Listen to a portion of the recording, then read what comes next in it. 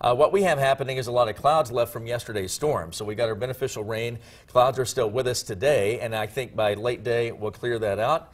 And the clouds should stay away for, I think, 2.5 to 3 days.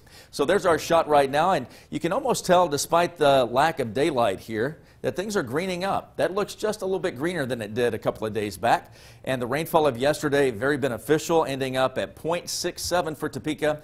Most areas well south of Topeka and Shawnee County getting an inch to inch and a half. So that is a really good one, and that may kind of hold fire danger down just a smidgen as we go through the mid to latter part of the week. So with our day planner today, here's the way it looks. We're going to have spotty flakes in the far northeast counties this morning. There has been a little bit of light rain in some areas and a snowflake or two. Mainly cloudy, approaching lunchtime at 44, and then partial sunshine for the afternoon at 50. The farther west you go, the quicker you get some good sunshine out toward Junction City, Manhattan, and Salina. So the system that was spinning down here toward the Kansas-Oklahoma border yesterday, that's moved well off to the east, and all this is on the backside of that. So what was on the backside, creating snows way out in western Kansas yesterday, producing some snow for Lincoln and Omaha, rain kind of coming down toward the St. Joe area, but all this rotating out of here very quickly, but the clouds are kind of stuck, and the clouds will linger here through at least mid to maybe late afternoon in some areas from Topeka to Kansas City, but we should start getting pretty good clearing out here toward Concordia and also getting out here toward Clay Center. Some of those locations should go partly cloudy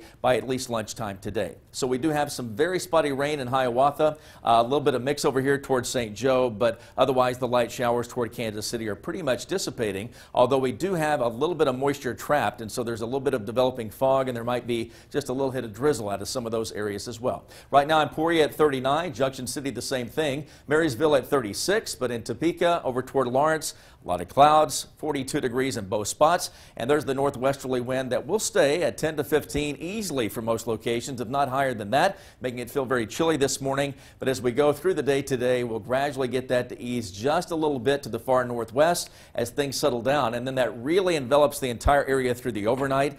Still primarily a light north wind, but it should be at 5 to 10 or even less than that into early tomorrow, and then through the day tomorrow we try to get a returning south to southwest wind, and that should slowly begin to warm up as what's happening in Texas and Oklahoma gets transported in with that south to southwest breeze. So our numbers will climb, but not today. A lot of clouds lingering near 50 degrees right 3, 4 o'clock. Northwest wind of 10 to 20 miles per hour. Manhattan at 51, a northwest wind of 8 to 18, and Emporia at 50. So through the overnight, touch of frost, still too early for plants to be outside, but we're getting closer with each passing day. Early morning numbers at 30. I think outlying areas away from the bigger cities will be around 27 to 29 degrees, so be aware of that. And then in the outlook, we go to 60 tomorrow, so we try to get it up there just a little bit. After that, we're looking at a 70-degree high on Thursday. That should be the warmest day of the entire week.